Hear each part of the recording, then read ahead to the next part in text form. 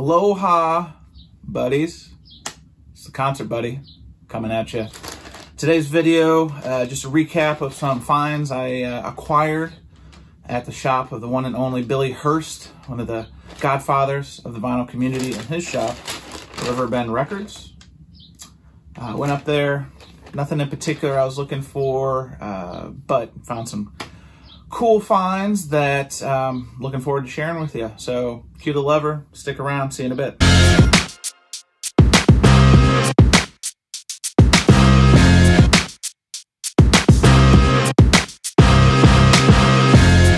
All right, buddies. RiverBend Records, your local record shop in the Grafton, Alton-ish, Illinois area. Billy has been a long-standing member of the vinyl community. Great dude. I've run into him several times at, well, his shop, obviously, but I'd see him at the record collector show back before he opened his shop and stuff. Dude's always been super on the level, really knowledgeable about music in general, country music. I mean, the guy, I know for a fact, just through talking through him and seeing him at these stores, some other local shops have asked him to help curate or go through big country collections that have come into their shop. So Billy is not only a valuable contributor to the VC, but just into at least our Metro St. Louis record collecting scene. I mean, the guy's a A+ asset. So enough about that, but went up to his shop. He was gracious enough to humor me with conversation for a while. Had a really great conversation talking about the new Chili Peppers album, talking about Record Store Day coming up for him. I mean, A+ conversation, A+ cat, A+ dude. But it's not what we're here to talk about. We're here to talk about what did you buy at the shop, right? Treat yourself. So this title, Riding with the King, this came out around the turn of the century, you know, year 2000, but didn't get a proper vinyl release until this 20th anniversary edition, 2020. It's a title I'd been looking to pick up for a while. I made the mistake. Tell me, have you guys made this mistake where you order something online thinking it's one thing and then it arrives and it's not what you thought it was? I was looking for this particular copy, which is the blue variant. And needless to say, I ordered this a while ago and thought this was what it was. Cardinal sin of not checking the UPC to match and matching on Discogs. So pro tip, do that at home. You're too stupid to have a good time. But yeah, needless to say, ordered it a couple weeks ago and I got the black one. So this was something that, it was a nice add in the sense that I'm getting the blue vinyl that I originally wanted. I'm sure I'll pass on the other copy to someone in my close network. So if you watch this video and then all of a sudden you end up with this BB King Eric Clapton record, you can thank my stupidity more than anything else. Mr. T here, and I got a question for you. Have you ever wanted to believe in something, even though you knew it couldn't be true? Did you ever want to believe it so bad you didn't pay attention to what your common sense was telling you? But yeah, no, this is, you know, I'm a big Clapton fan. I don't want to get into the political stuff of late, but I mean, Slohan is one of the greatest guitar players of all time. I don't think anybody can argue that. And this was a great collaboration he did with BB King before BB King passed away. A lot of blues rock, blues songs. I mean, something I'm just really fortunate to add to the collection. But now the forbidden fruit must be tasted. Next title I picked up at Billy's shop was this Tracy Chapman release. This is Crossroads. This is, I believe, her second album. If you are like me and have noticed the increasing speculation in price of a lot of records in even just the last 2 years, the COVID years. Her self-titled record, which I believe came out in 1987, 88, this continues to ascend in price. And this one you can get at a reasonable price. This came out in 1989. So it's not as highly coveted as her self-titled, but both were on Elektra Records.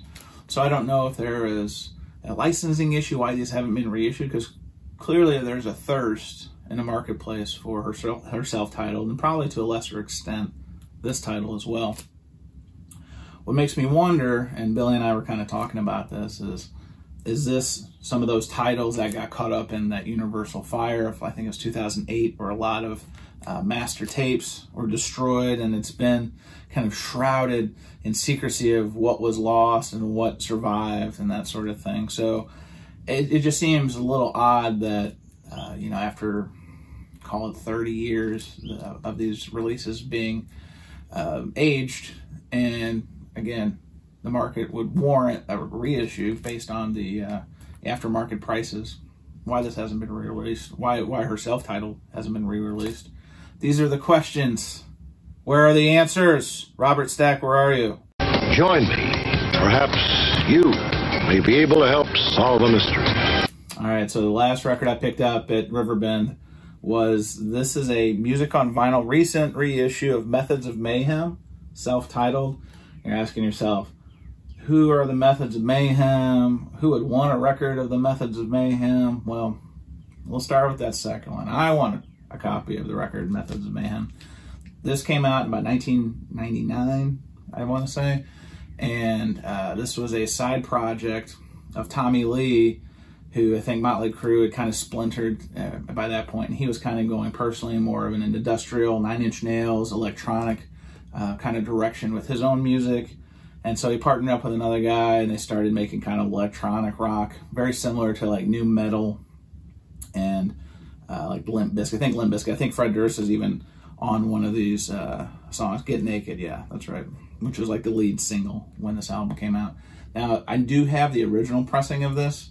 It's obviously sourced from a digital source. I'm having a seeping suspicion that this one is likely the same, but here's the thing that I'm looking forward to the most. I'll probably do a shootout at some point. I don't think I'll make a video because I don't think maybe 7 people in the VC would even care about a shootout on this title. But Music on Vinyl has a great reputation, and well-earned, well-deserved, for taking a lot of these digital-only sourced titles and making them sound great.